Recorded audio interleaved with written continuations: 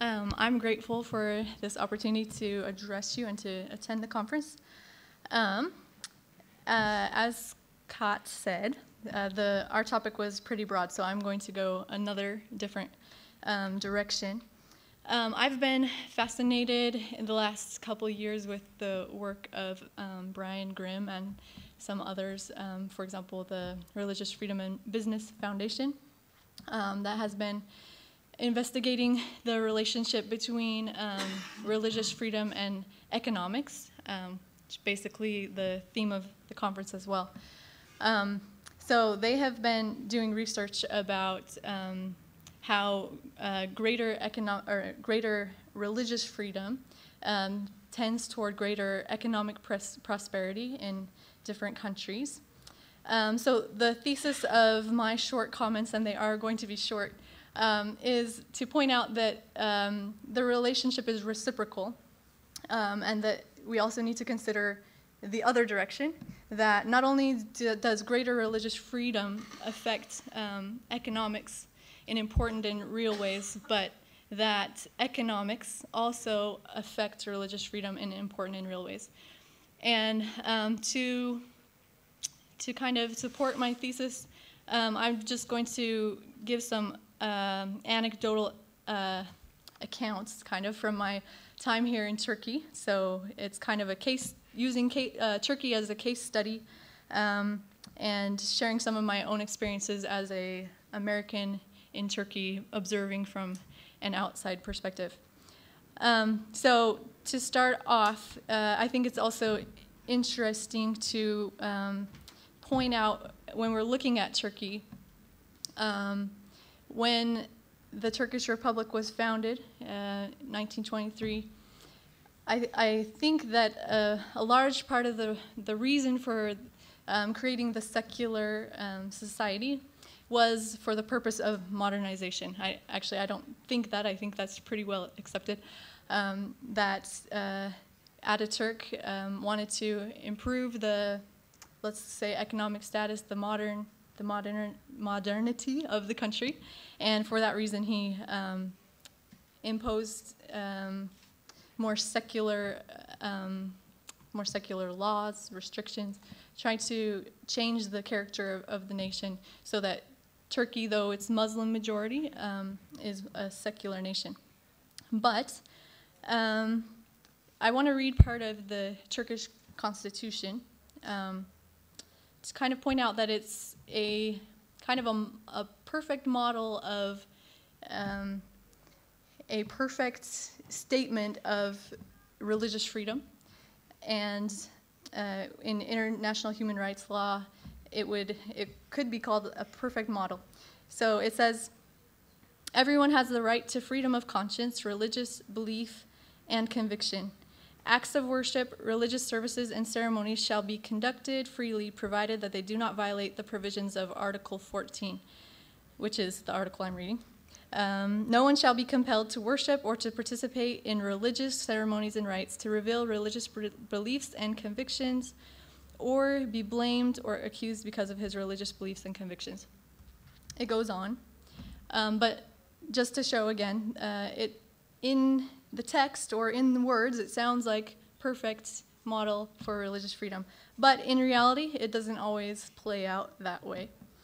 And so I'd like to just give a couple examples, a couple of anecdotes from my experience talking to people living in Turkey about how the experience actually plays out. So I live currently in Gaziantep, Turkey. I'm a teacher in the city. Gaziantep is it's in southeast Turkey, kind of border between more conservative southeast and more westernized west of Turkey. And so some of the people I've become acquainted with have shared some interesting stories with me. So for example, a couple of weeks ago I was speaking with a fellow professor at my university who was raised Muslim, a very devout Muslim, but during his university education he decided that he no longer believed in God. He became an atheist. But he told me as we were talking that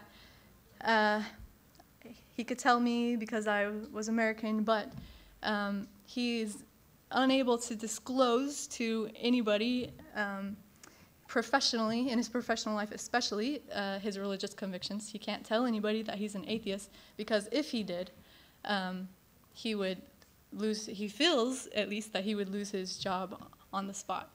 So though there's religious freedom in word, like I said, I'm trying to point out that economic pressures, his personal need and desire to have a way to take care of himself and his family affects his religious choices.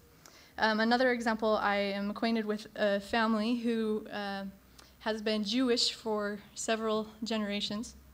However, on their personal identity cards, which they carry, everyone carries, they list themselves as Muslim. Why do they do that? They told me because of the social and economic repercussions that they would suffer if they listed their true religion. And I think this is something that happens a lot. I've heard people say, though Turkey is reported to be 99% Muslim, nobody really knows how many Muslims there are, because so many people will they'll say that they're Muslim on their identity cards because they're afraid of what might happen otherwise. And a further example, I teach, as I said, and I have students approach me on occasion. I've had a handful of students come to me and ask me if I can tell them about my religion or teach them about religion more broadly. They have not heard about many religions outside of their own Islamic faith. And so I've, on occasion, met with students and tried to kind of explain a little bit about history of religion and things.